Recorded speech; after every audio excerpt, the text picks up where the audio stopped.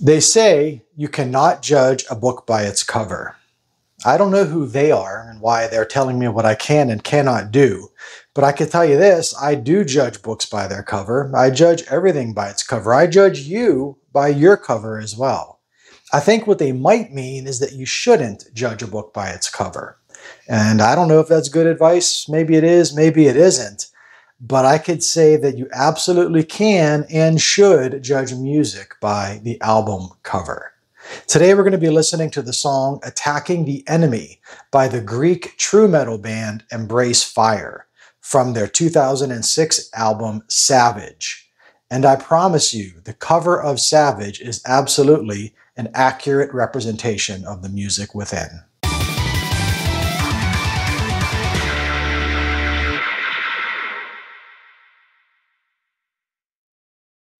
I bought Savage shortly after it came out in 2006, entirely because of this album cover. I don't know anything about the guy that painted it. In the booklet, he's credited as A:\V, and I'm thinking his first name might be Alex. But because he used a fake name, I can't find any information about the guy. I believe he might have done one of the album covers for the Greek metal band Dexter Ward, but I'm not even sure about that. And it's honestly a shame because had he used his real name or any sort of actual name, there's a chance he would have gotten a lot more recognition and he might even be famous. But regardless of that, I mean, just look at the cover. This is Stone Age barbarism at its best. The hero on the cover is literally tearing the guts from his enemy with his teeth. He's climbing on top of a pile of his own slain enemies. There's a bloody naked chick behind him. There's fire in the background, a skull with a spear going through it in the foreground. I mean, this is really the perfect illustration of self-righteous supremacy. And that is the heart of all true metal. And this album certainly delivers on the promise of the cover. Obviously, you could tell by looking at it, there's going to be some songs on here about the romantic portrayal of battle. Attacking the Enemy, the song we're going to listen to shortly. That's what that song is about. But there's more to Savage than just that. There are songs on here about pagan sacrifice, about demonism, about the virtue of retribution. In fact, if you go back a few episodes here on Czar's Top Shelf, I did one about Manowar, where I explained how Manowar invented heavy metal. And they created these heavy metal virtues. All the virtues that Manowar created are represented here on Embrace Fire's album Savage. And that's not to say that Embrace Fire is like a copycat band of Manowar. They're not like Manowar musically much at all. There's a few little influences that you're going to hear, but they are a very unique band. I could say there's no other band that sounds like Embrace Fire, but there's just something about Greece. I don't know what it is, but for whatever reason, these Greek metal bands are able to embody the aesthetics that Manowar created and do so by putting their own spin on it, making it unique. Something about Greece. I don't know what it is, but in 2023, my 3 favorite albums that came out were all Greek bands. There's just something magical about Greece, and Embrace Fire is a Greek band. But this Savage, I've got the Evil Records original pressing. Evil Records is just Embrace Fire's own label. It's not like an actual record label. You may not be able to find this specific pressing, but that doesn't matter because 2 or 3 years ago, Cult Metal Classics came out with a reissue. You should get the reissue because it's got all the same tracks plus some live tracks and then like an expanded booklet with more photos and stuff inside. So I don't know, man. Like if you like something, you should be expected to pay for it. So don't be a cheapskate freeloader. If you like this music, go out and buy it like you're supposed to. Okay, I'm not going to rant all about that right now. Let's talk about the band for a second. Well, to be honest, I don't know much about the band, just like I don't know much about the artist on the cover because the guys in the band use the goofy fake names in the booklet. So the only person that used his real name is Dave Chrysonis. And I know that Dave is in a traditional heavy metal band from Greece called Darklon. And Darklon is really good. I mean, they're a very, very good band. I recommend you check them out. Solid traditional heavy metal. As far as the other guys, I don't know. I don't know what they're up to. They, around the same time as Embrace Fire, maybe shortly after, they had a side project called Wild Machine. And there's almost, I think it was 3 of the 4 guys from Embrace Fire were in Wild Machine. And that band, I think, got a little bit more recognition, a little more popularity, but it wasn't my thing. I mean, it wasn't really even metal. It was like a Skid Row sort of sleazy glam rock band where they sang about like drugs and alcohol and chasing girls and stuff like that. That sort of thing was never my thing at all. But I think they probably went that route because that was maybe a bit more popular. Maybe it was more of a visual band. They were maybe getting more shows booked or something. I don't know. But even today, Wild Machine is not together anymore. So I really don't know what's ever become of the other guys in the band. It's a shame because all 4 of them are extraordinarily talented musicians. And all of the songs on Savage are just very well constructed. They're well-written songs, and the themes that the songs are about are all very solid. Embrace Fire, they could have been much bigger than they are. I mean, they're almost unknown today. And I think that's a bit of a shame. And while I'm sad that I don't know the reason why Embrace Fire never did anything beyond Savage. I mean, this was their only album. They had 2 demos before this, and then this was it.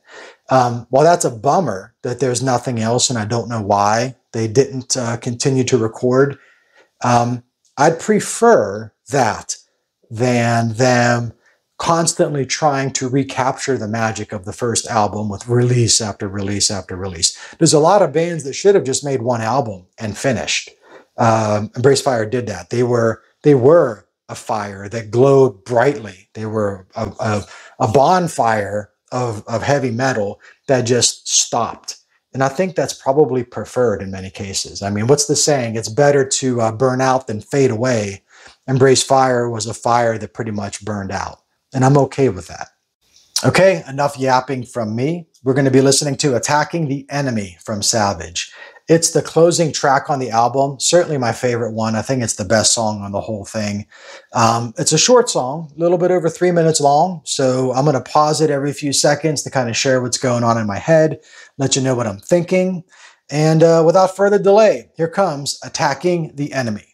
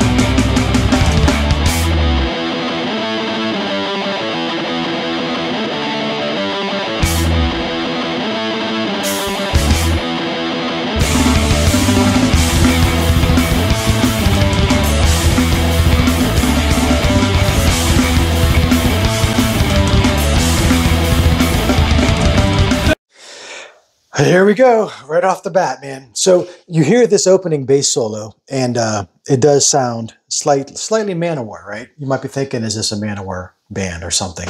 It's very Manowar influenced, but then you get a thrashy guitar riff, and like, wait a second, Manowar doesn't really do thrash. This is something unique. And then when the drums hit, you know for sure this is not Manowar.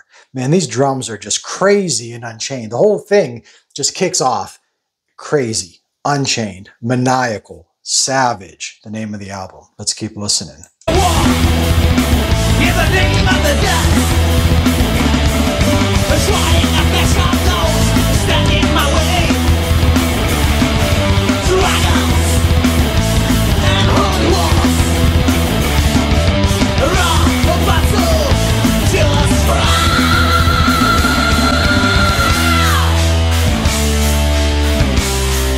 Attacking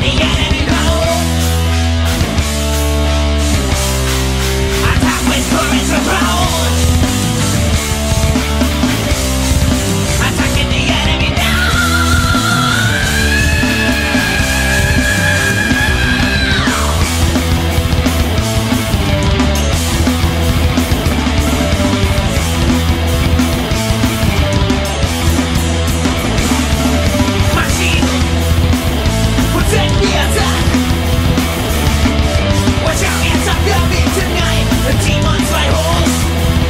All right, gotta stop it, gotta stop it. Man, nobody in this band is refined.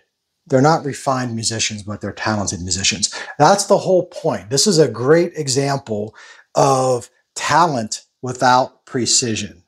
What makes this great is the expression in the performance, what they're actually doing, how they're communicating with their voice and with their instruments. There's just a raw energy here that so perfectly suits the subject matter of the song. The singer's name is Johnny Hotz. I know. H-O-T-T.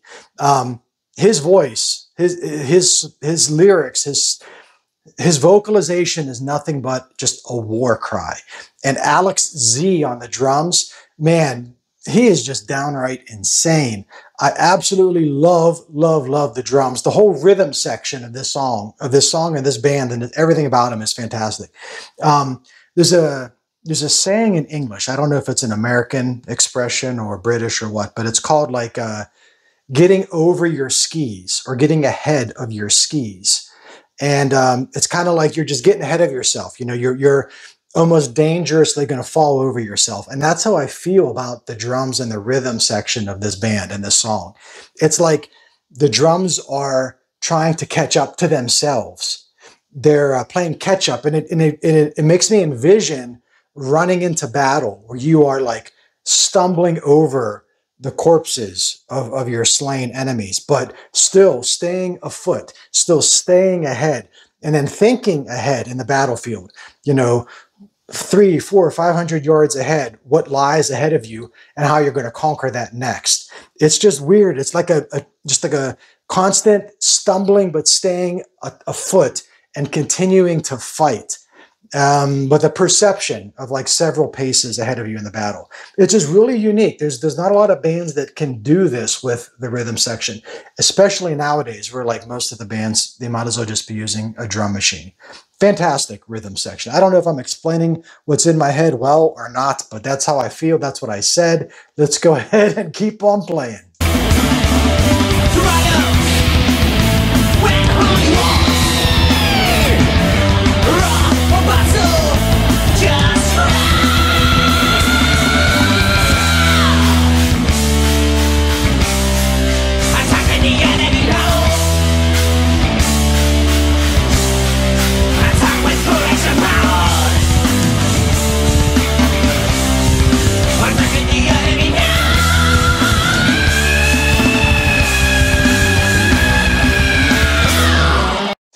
It should be said, these lyrics are not poetry, right?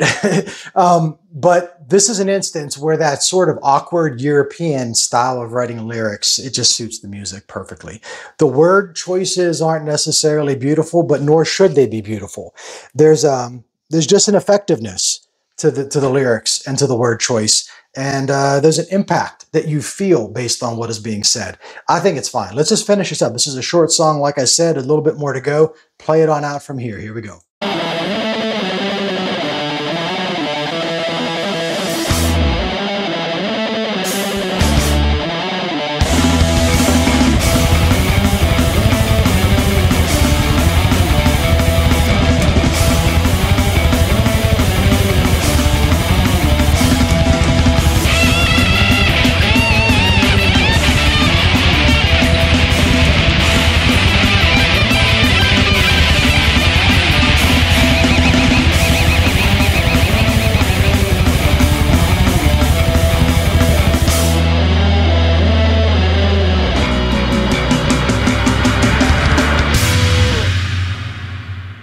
Right on. That was Attacking the Enemy by Embrace Fire.